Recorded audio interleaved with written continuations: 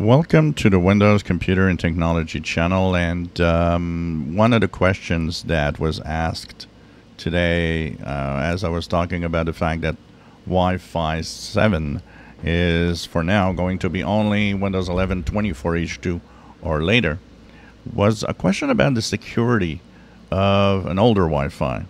And we talked about it a little bit in the past. So, of course, you got several generations of Wi-Fi that were introduced. So the Wi-Fi 6 that I have has been introduced in 2019.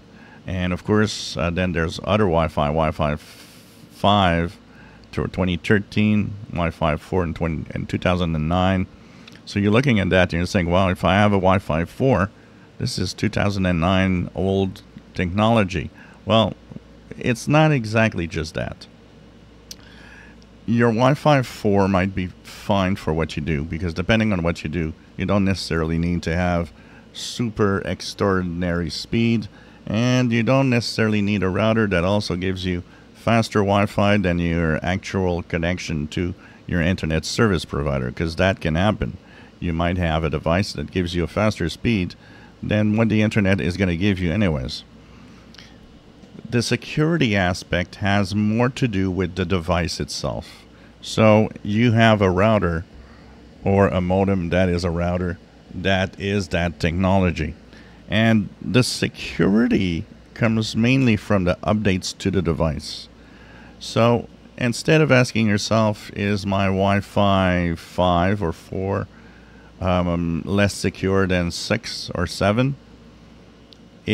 Not necessarily. But for that, you need to know, do you have updates to your router? So is your device updated with security fixes?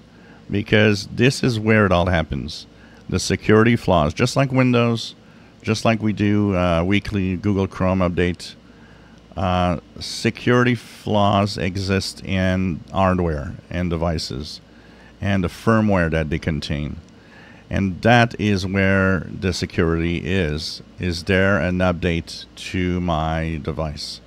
So that's what you should do, is check your model and brand and go on the manufacturer's website and see if they have an update that's fairly recent. Where it gets a little tricky on the security is when your devices are not getting updates for a long time. Say you'd have a Wi-Fi 4 router that you purchased a long time ago, and it doesn't have any updates since 2018. Well, you got to figure out that that's 6 years of no updates.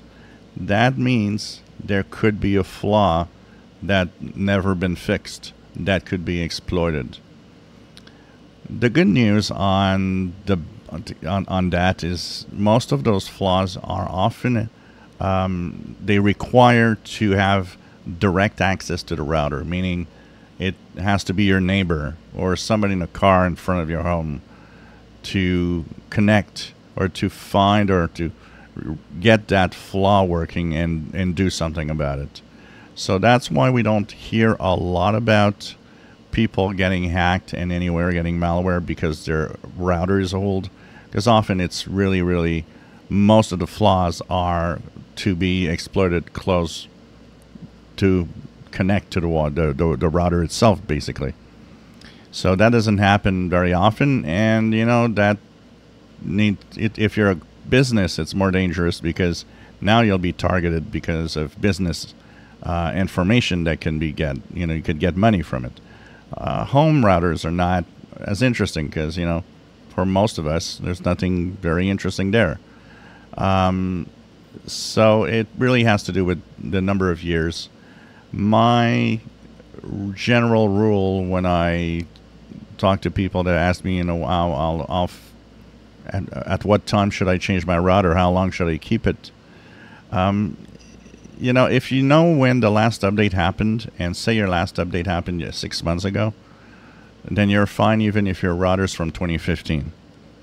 And you shouldn't worry about it. I would say if you know when updates have been done, when it's been more than 3 or 4 years that there's been no updates for your router, start thinking about something new that will get, updates. If you don't know, if your router is more than 5 years old, usually I will recommend that you change it. Not just for security purposes, but for the fact that the newer protocols are often much better at connectivity. So, example, if you have a 7, 8-year-old router and you have problems with connectivity, I can bet you that buying a new one will fix the problem, because the newer, routers have the new protocols for connecting. So I know it's a tough, kind of very vague answer, but it's a very tough answer also to give. If your router is secure or not. Knowing when the last firmware update happened is surely one indication. Not all routers have necessarily a flaw that can be easily exploited. That's why, keep in mind, after 5 years, usually, it's not a bad idea to change that router. Mine here, now I have a new system, which comes from the cable company, where I have gigabit internet, and that device updates by itself. And it's a fairly new device. But before that, I would probably change my router every 2 to 3 years, personally. If you enjoy my videos, please subscribe, give us thumbs up. Thank you for watching.